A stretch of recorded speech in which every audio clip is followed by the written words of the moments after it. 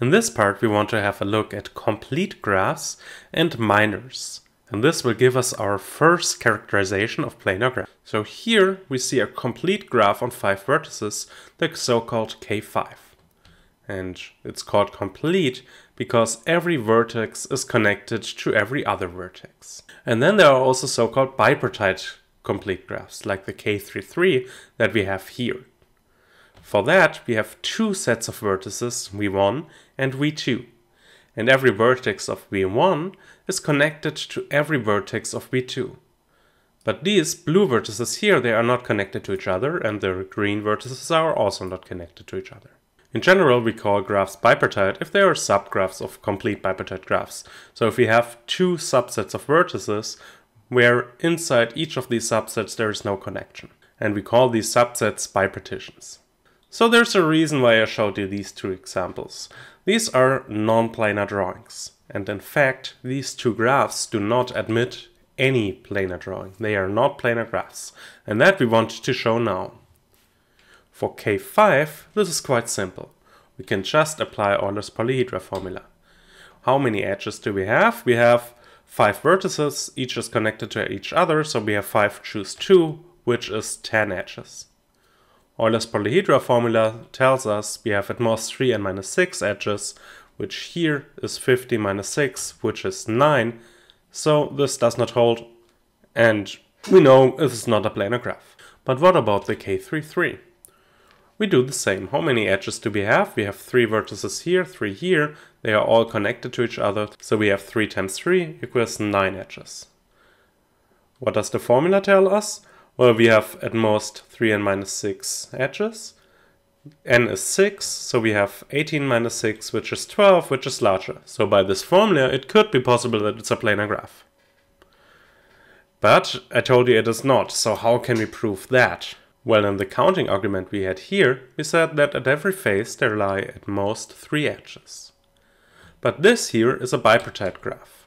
So there is no edge between a blue and a blue, and no edge between a green and a green vertex. What does that mean? If I take any hypothetical face, then the edges around it must form a cycle. A cycle of length 3, let's say it starts with blue, it goes to a green, and then it goes to a blue again, then it cannot close the cycle. It first has to go again to a green one. So the smallest cycles we have in this graph is of length 4. That means every face has at least 4 edges on its boundary.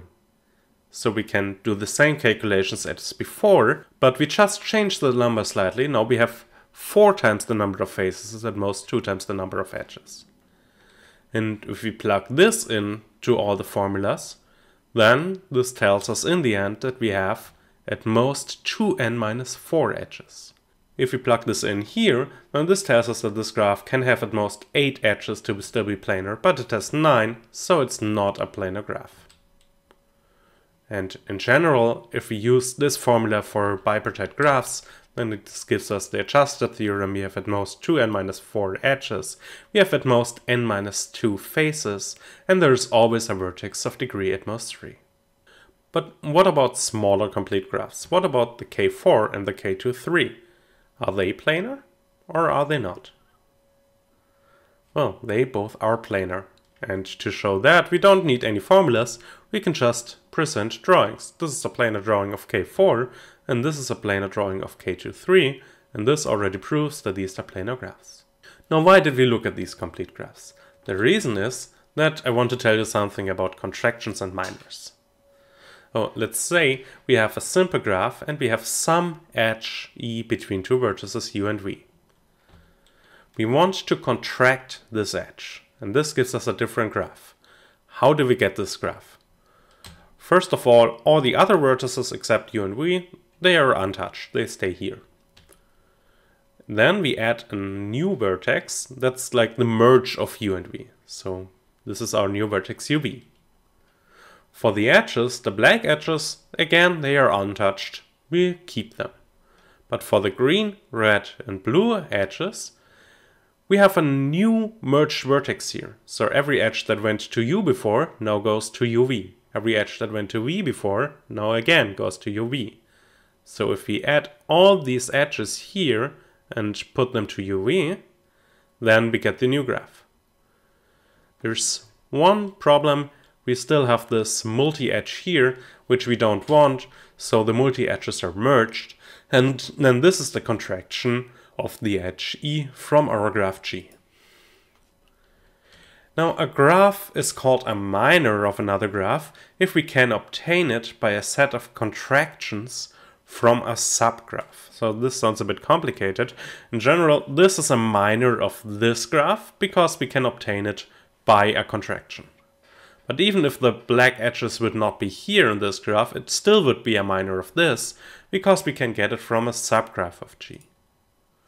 Or for another example, this graph here is a minor of that graph. Can you prove why it is one? To do that, we can remove 3 edges here, the gray ones, and then we contract this edge in the middle to this contracted vertex. And then we get this plus graph. So this is a minor of this. Now, our first observation is that if we have a planar graph and we have a minor of it, then it stays planar. There's a very simple proof that goes by rerouting, which is again a standard argument. If we have a planar graph and we have this contracted edge here, let's just move the contracted vertex to the position of one of those. And all the green edges, we just reroute around here. So they go basically along this old blue edge. And everything here was planar, so if you put them very close to where the blue edge was, then the drawing looks almost the same as before, and then it still is a planar drawing. And the main reason why we want to have this is that this gives us a characterization of planar graphs. Namely Kuratovsky's theorem, which is very old from 1930.